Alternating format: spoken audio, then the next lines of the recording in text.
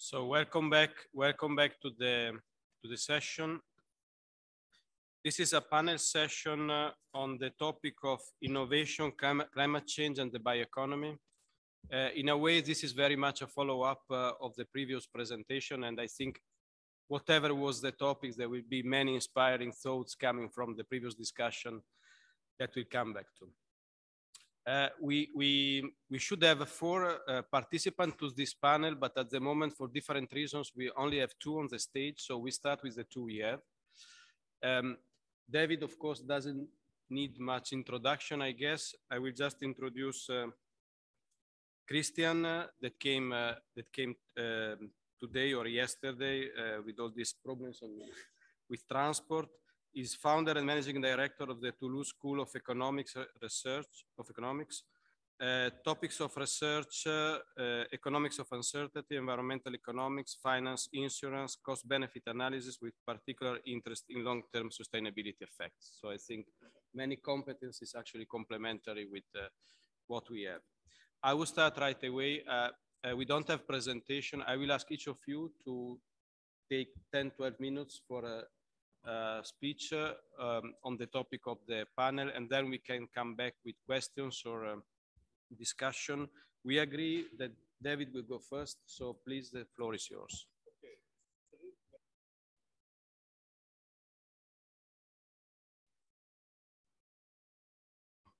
It's a pleasure to be here, and it's really great to speak after Professor Rodgers. Now, what I'd like to do is to provide a little bit of a background, and I'll start with what really brought me to some of the points that I'm mentioning today.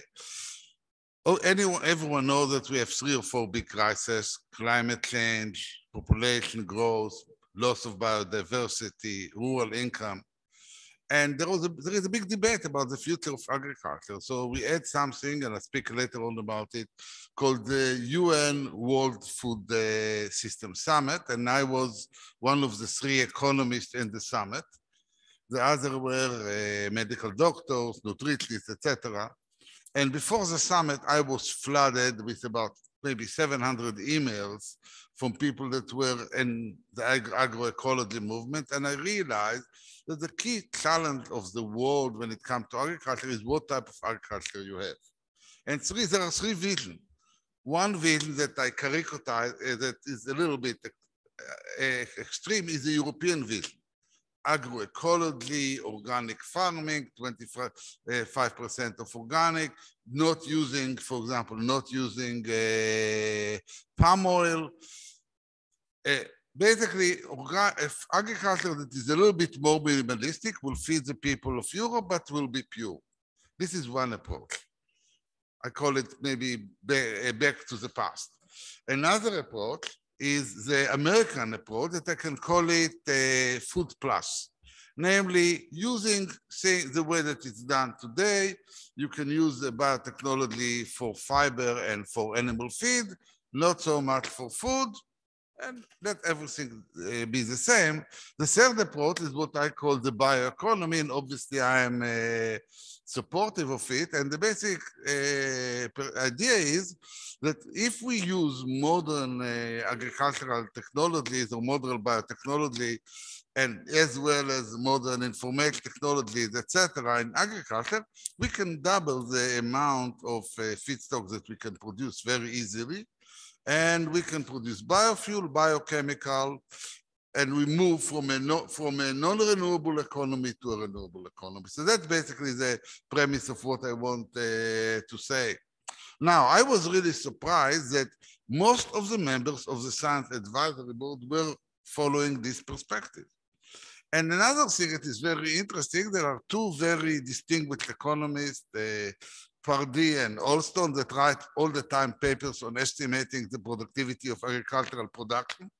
And they noticed that the productivity of agriculture went down. And of course, what's the reason? The reason the government doesn't give us a lot of money for research. They never ask the question, there is a lot of research going on, but we don't approve it. What good is it to have this fantastic knowledge of biology that can produce vaccines and other things when you cannot use the result.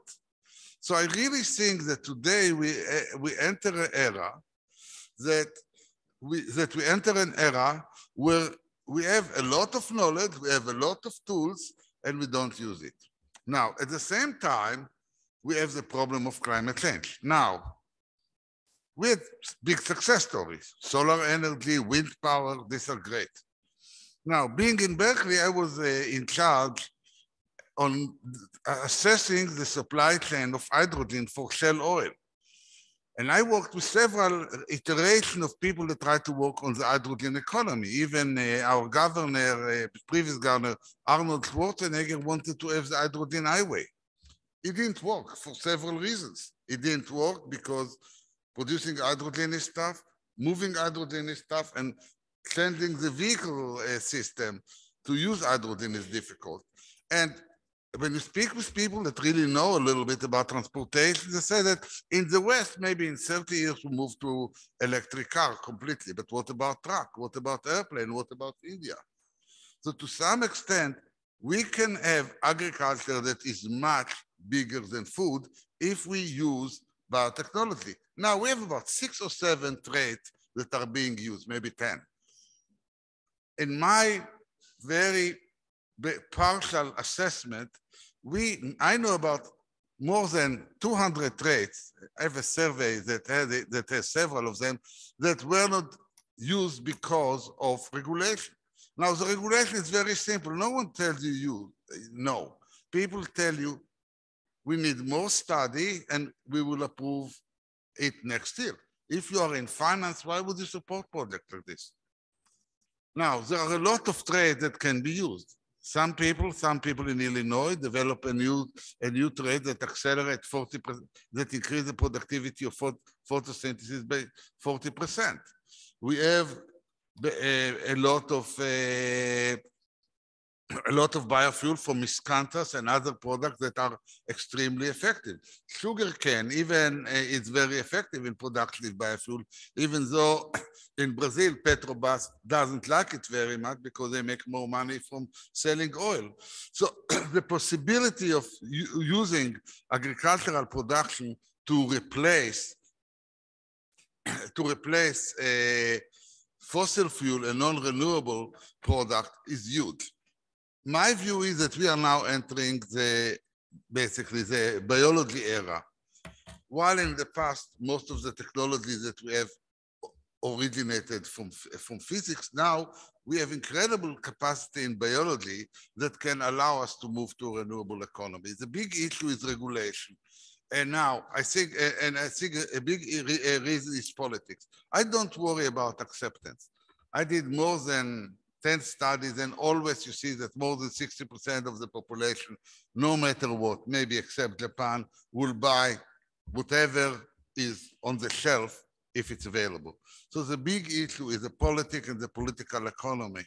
But to me, the issue of biotechnology, and I don't speak about GMO, biotechnology is CRISPR, and CRISPR will have sons and daughters and grandchildren. It's only the beginning. If we don't take advantage of these technologies, we wouldn't be able to solve the food problem, but more importantly, we wouldn't be able to solve the climate change problem. So it's the interest of Europe to start really moving to a system like what we did with the pandemic, that you allow new solutions to enter as fast as as they come. Now, the last thing that I would like to say, the greatest thing about Dr. Fauci was when he was working on AIDS, he basically decided that when you have a crisis, you try the solutions while they are hot and take some risk and learn from your experience. That's the way that Microsoft is doing. That's the way that any industrial process is doing. That would really allow us to have solution to aid. That would really allow us to have the vaccine. And that's what we should do with biotechnology. Okay. Excellent. Thank you. Thank you very much for the invitation. I like it. I like it very much so far. I learned a lot. So let me pursue on the main idea that was developed by David and also by Richard earlier this morning. We need science. We need more science. And here I want to talk about climate change specifically. I'm not. That's my field of specialty. So we all know, I mean, and it's science. We know that we have a climate change problem that is generated by our emissions of CO2 and other greenhouse gases. So there is a consensus there, at least in Europe. But in Europe, as everywhere else, there is no consensus at all about how to reorganize society to make it able to reduce emissions and face our responsibilities toward future generation. And there we also need science. And to say the least, I mean, in the media, there is no much things like, you know, let us see what social scientists have to say about how to reorganize society to make sure that we can reduce our emissions of CO2. You know that among economists and academics, academic economists, there is a strong consensus. Like in biology, there is a consensus on GMOs. In economics, there is a consensus about how to solve the problem. Okay, the solution of the problems will come from, I mean, valuing CO2 or pricing CO2, and let's try for each action to compare the cost per ton of CO2 saved with the value of carbon reduction, carbon emission. And so there are two questions there. How to value the cost, I mean, how do we measure the cost per ton of CO2 of a specific action? Let us consider the possibility to introduce a new GMOs that would increase the intensity of photosynthesis by plants. That may have some cost, net cost, and that may be difficult because there are, and I will come back later on that, there may be several co-benefits and other impacts, positive or negative to the environment and to health and to, I mean, price of products and things like that. So this specificity of, in particular in the agroforestry, of how to measure the cost per ton of CO2 saved may be difficult. And there is this other question, how do we value, how society value an action that reduce emission by 1 ton of CO2, for example. And so on this specific question, what's the value of carbon? That's my field. I wrote several papers and books on that. When, you know, we have a Nobel Prize winner on this, William Nordhaus, who tried over the last 30 years to produce a model that generates information about when you emit 1 ton of CO2 today, what's the consequence for society in the future?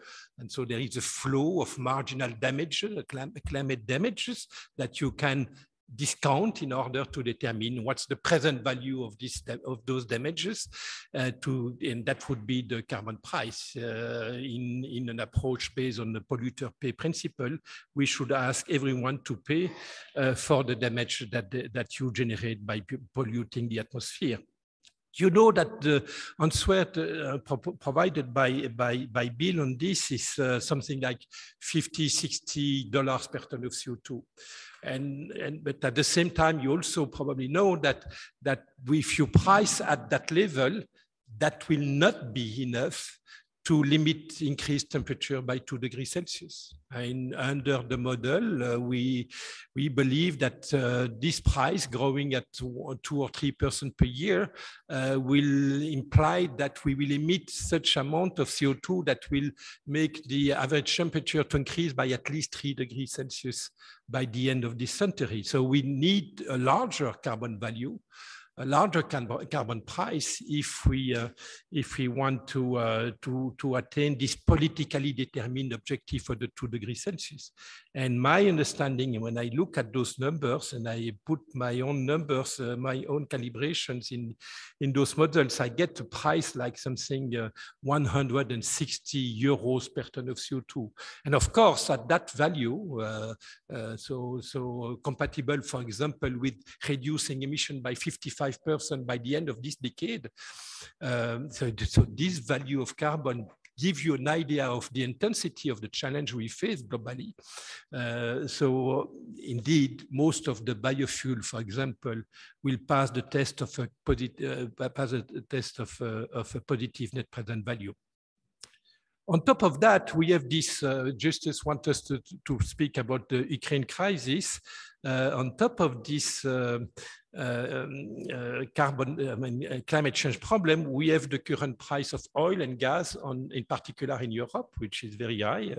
The price of gas has been multiplied by a factor 16 over the last 1.5 years. So of course, that's good news for the development of biofuels.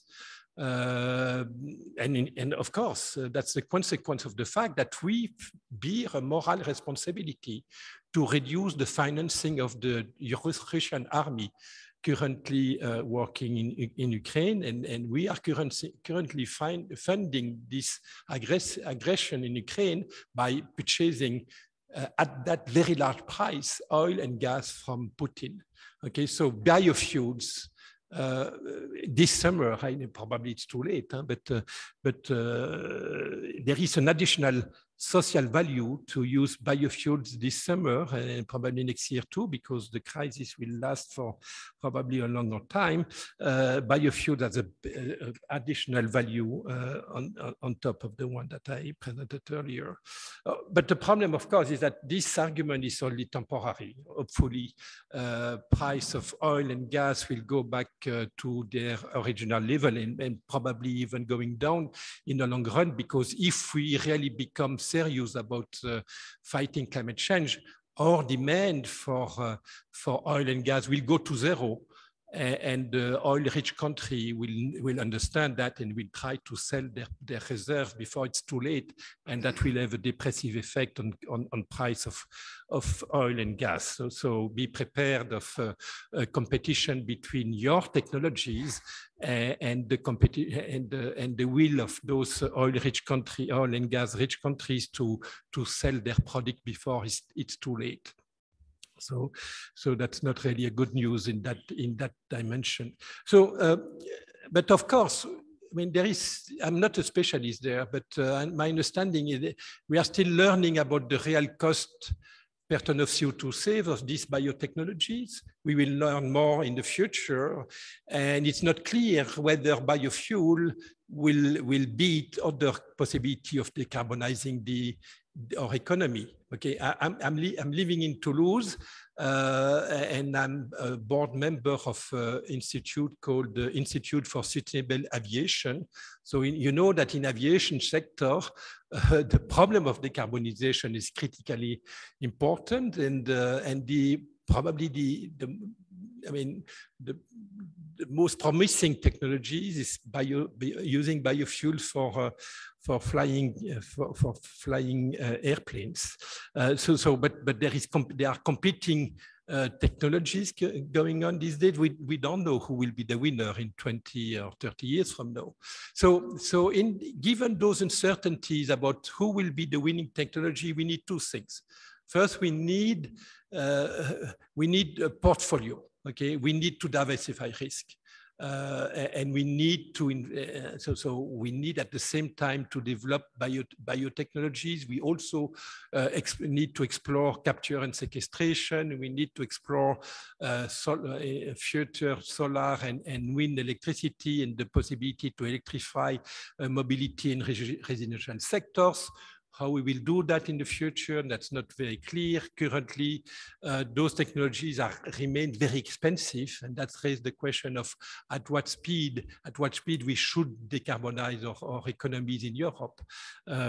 So those uncertainties imply that when we know how to manage risk, we manage risk by diversifying those risks. So we need at the same time to invest in nuclear technologies, in renewable energies, in biofuels, and etc.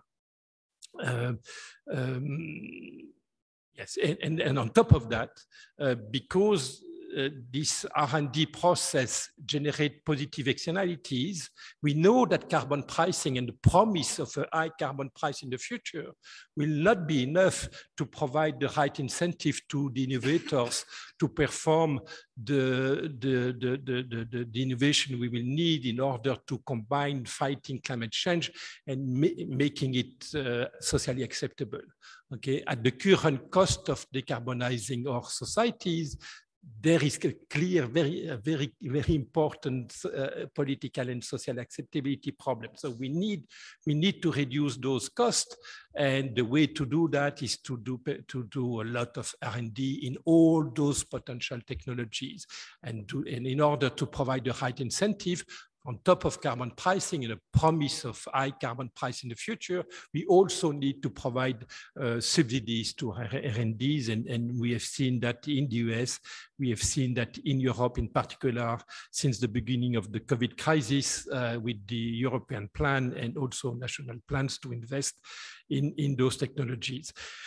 Let me end up with the issues of specifically measuring cost in your sector, in biotechnologies, in agriculture and forestry. Okay, clearly, I mean, those sectors are the black hole of carbon pricing, okay, and for different reasons. Okay, one reason is measurement. I mean, we don't know, I mean, it's not clear how to measure how much a farm emit of CO2, so it's very difficult to determine, for example, how many permits of CO2 emission a farmer should have to purchase in order to incentivize him to decarbonize. So measurements is a problem, in particular the problem of additivity. Okay, in forestry, when you decide not to cut a tree, you may just decide to cut the other tree. And so there is a clear additivity problem, in particular when you think about the price effect of reducing the production of some agricultural product. So that's one problem. The other problem is, as you know, you are the specialist, the complexity of natural systems. Those systems are so complex that it's very difficult to estimate the entire set of impacts of your actions. And therefore, it's very difficult to measure, to perform a cost-benefit analysis of those different actions. There is, of course, also these issues of competing land use. And the fact that if you expand a lot biofuels and biodiesel and that kind of technologies, you will reduce the land availability to produce food. And we know that we have a food problem, in particular, given the current crisis in Ukraine. The issues of risk is also very important. We don't know today the long-term consequence of those technologies.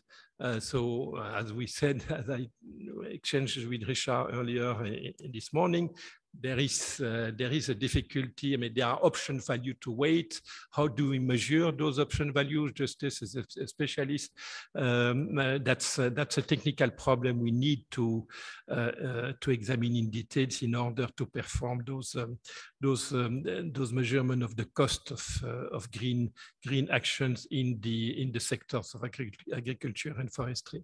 And at the end, we also have co-benefits that are, well, I almost said that already, co-benefits and indirect costs associated with those actions that are difficult to measure. So the consequence is for those biotechnologies linked to natural systems, agriculture, forestry, carbon pricing will probably not the most efficient way to incentivize the market player there.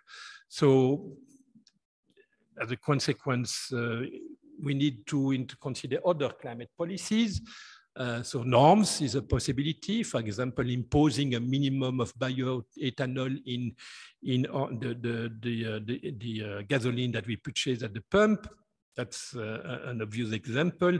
Another example is to impose tax on specifically on specific agricultural products like beef.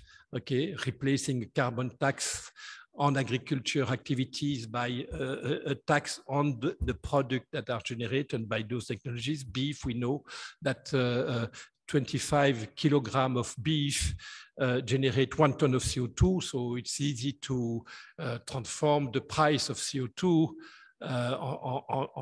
in one economy like Europe into a tax on beef and allowing farmers not to have to purchase those carbon permits on the market. Let me stop here. Thank you very much. Thank you very much.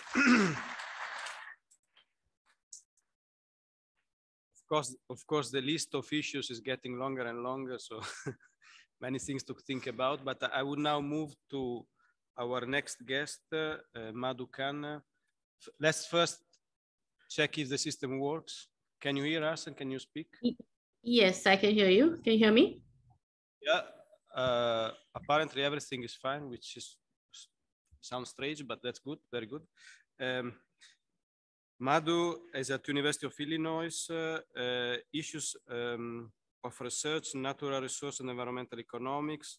And I read online that you're working a lot with the motivations for producers to adopt innovative technologies, which is another big issue behind the topic today. So please, the floor is yours for your contribution. Okay, thank you. Thanks so much for the opportunity to talk today. I'm actually calling from India, and sorry I cannot be there. I'm keeping my camera off just to preserve bandwidth, and hopefully, this will work.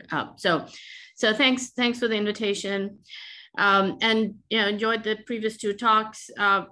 Basically, just wanted to pick up on that and talk about the role for innovation in meeting our food and fuel needs in a more sustainable way. The need for innovations gets particularly highlighted when we have crises like the one that we have right now, where because of a conflict, the current conflict between Russia and Ukraine, both the food and the fuel supplies have been disrupted. And as a result of that, we are in a situation where we're seeing soaring prices for food and food crops, as well as soaring prices for oil and gas. And so the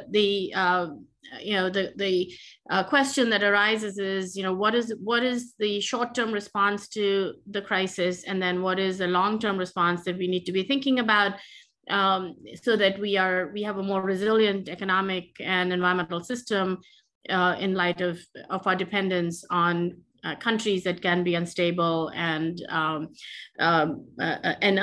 sort of need for meeting our needs. And so the current crisis, raises this question about the role that biofuels in particular are playing and should be playing in the future as we think about meeting our fuel needs. And it's raised questions about whether diverting food crops for the current system where we are using food crops for biofuels is actually exacerbating the impacts of the current crisis for food prices and the availability of food for consumption, and whether reducing that dependence, reducing that diversion would mitigate the problem.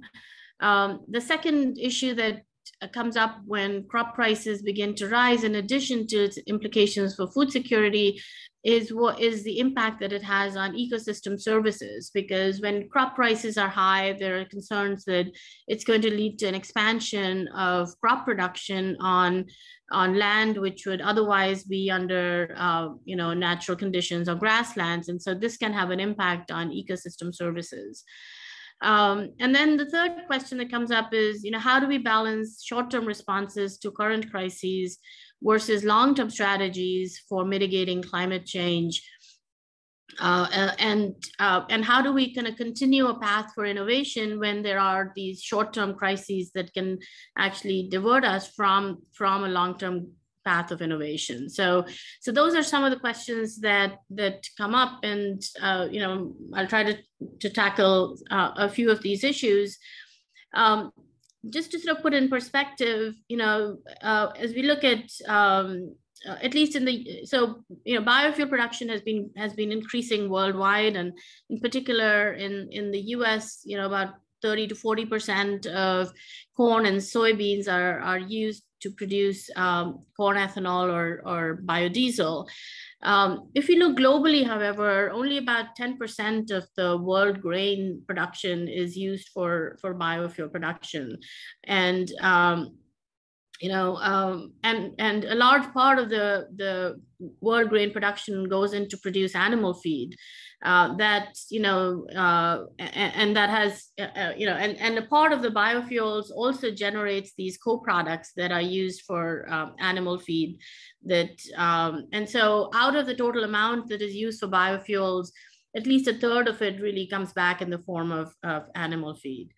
But the question is, what would a short-term reduction in biofuel mandates globally, would that really have a major impact on food prices in the current context, sort of an immediate impact?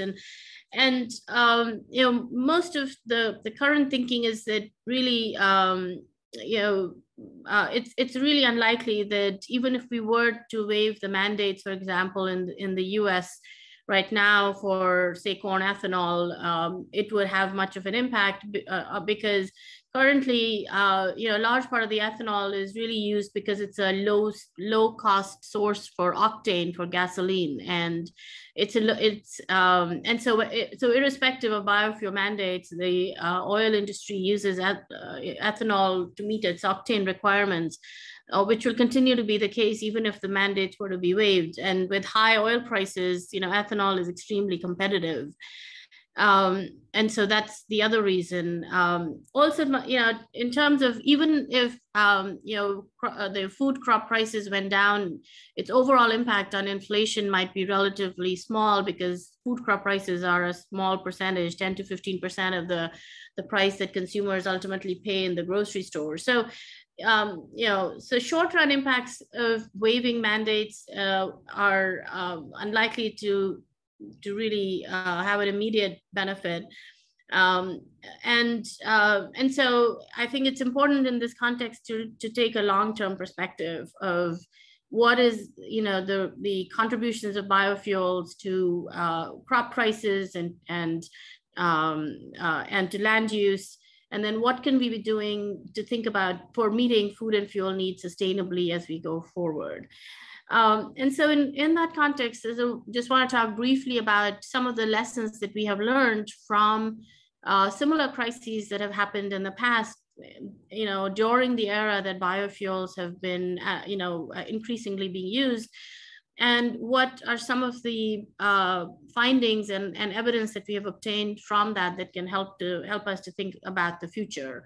And so biofuel production really ramped up after 2007 in the US and globally, and it was immediately followed in 2008 and 2012 with really sharp increases in the price of crops, as well as accompanying increase in the price of oil for various reasons. But the two things happened simultaneously, over that time period.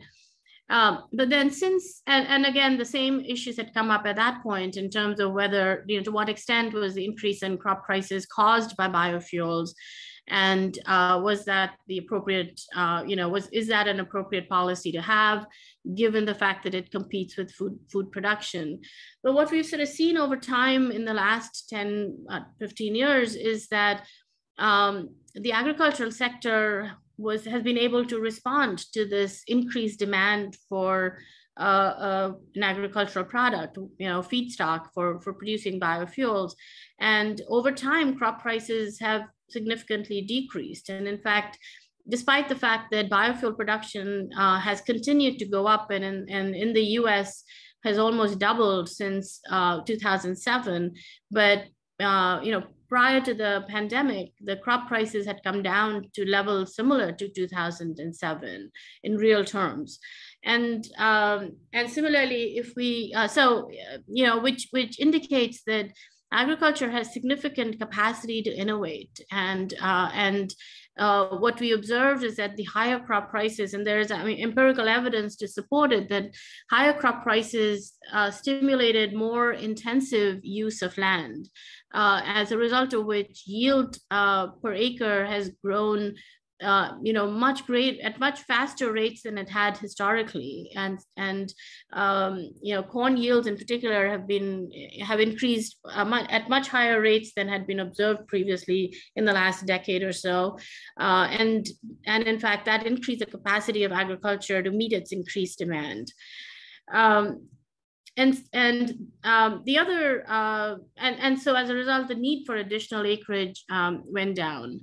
The second thing that also we've learned from past experience is that overall the response of land and acreage, cropland acreage, to crop prices is fairly small.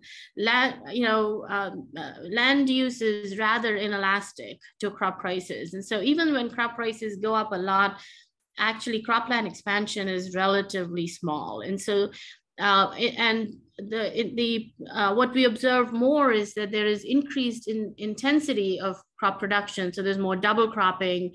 There is better use of the land to produce crops rather than an expansion of land. And so some of the concerns that had originally been raised with biofuels about it leading to expansion of cropland and this indirect land use change and release of carbon emissions has not really been borne out from the actual observed evidence. And in fact, even more, the later models also simulating these indirect land use change effects of biofuels are finding that the effects are much smaller than they had been. They're a fraction of what had been originally forecasted by these models. But nevertheless, the other thing that our current crisis kind of brings to the forefront is the need for two things. One is to continue to make efforts to reduce dependence on fossil fuels, particularly imports from countries that are politically unstable. We need, greater energy security, which comes in part by increasing our dependence on renewable resources that are locally available and can both mitigate climate change as well as provide energy security. And to do so by not relying as much on food crops, but instead moving on to non-food crops for biofuel production. And so there's been a lot of research in the last 2 decades, which has shown that we know how to be able to produce these advanced or cellulosic biofuels from non-food crops, and it's really a matter of investing in it and commercializing those technologies so that we can have large-scale production. But we know that there are crops, high-yielding non-food crops, energy crops, like miscanthus and switchgrass and others that can be produced on low-quality land with less need to divert prime cropland. And that these crops can also provide other ecosystem services like carbon sequestration, reducing nitrogen runoff, and so on, that can mitigate some of the current challenges with the environmental impacts with the conventional crop production that we currently have.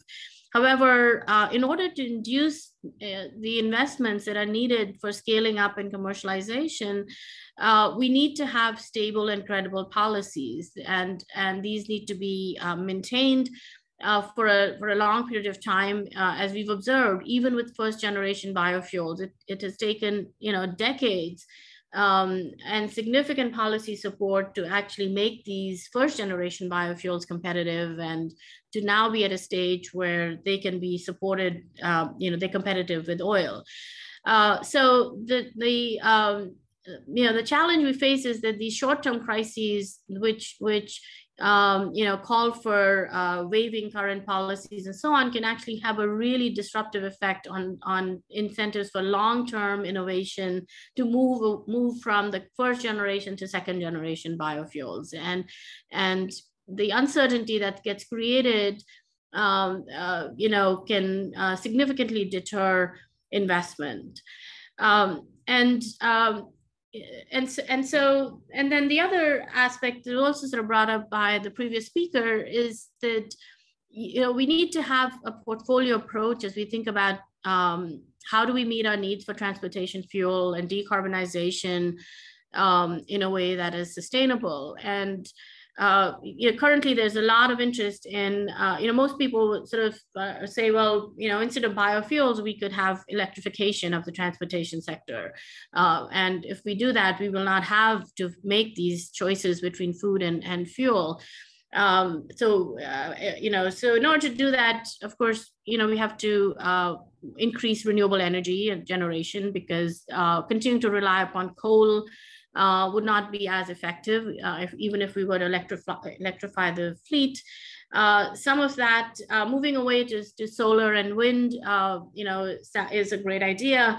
But as we think about expanding solar generation, there is also, and we have to move away from rooftop solar to ground solar, utility scale solar.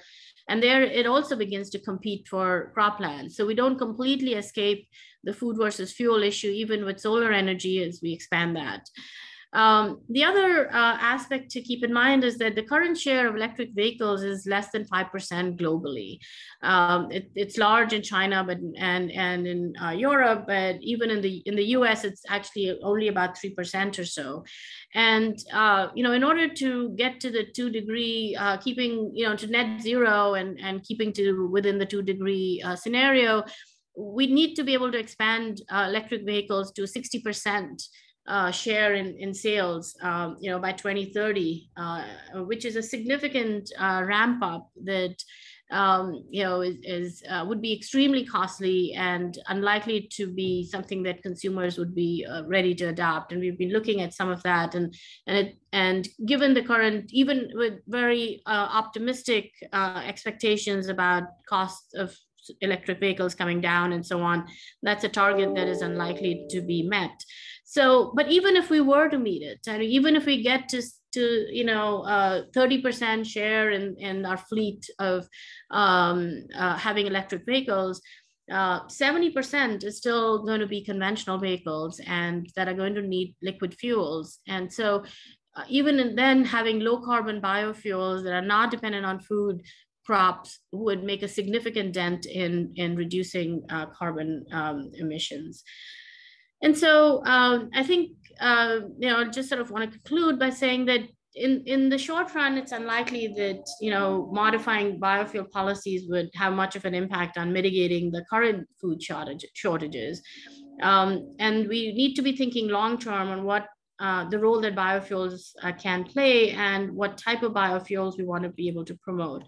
And recognizing the importance of second-generation biofuels, also then keep in mind that waivable biofuel policies create a lot of uncertainty for investment, and they deter this transition to second-generation biofuels. So in the long run, mitigating food and fuel competition requires innovation to transition to non-food crop biofuels.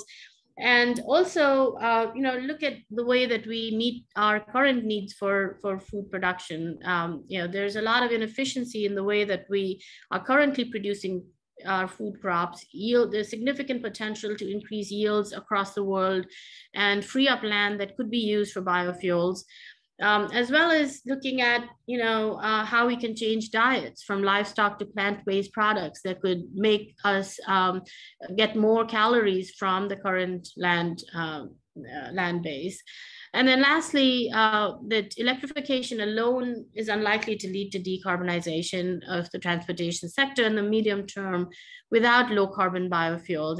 And even in the long run, when it comes to aviation and marine transportation, it is, for a long time, we can anticipate that we would be needing liquid fuels. And those are areas where biofuels can play a role in particular.